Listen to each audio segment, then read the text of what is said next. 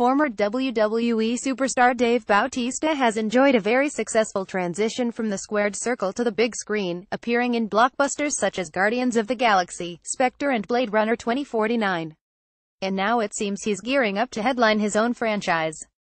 According to Deadline, STX Entertainment is teaming up with Bautista to develop a new action comedy franchise for him to headline. Details are being kept under wraps, but the project will see Bautista producing alongside Jonathan Meisner and Drew Simon.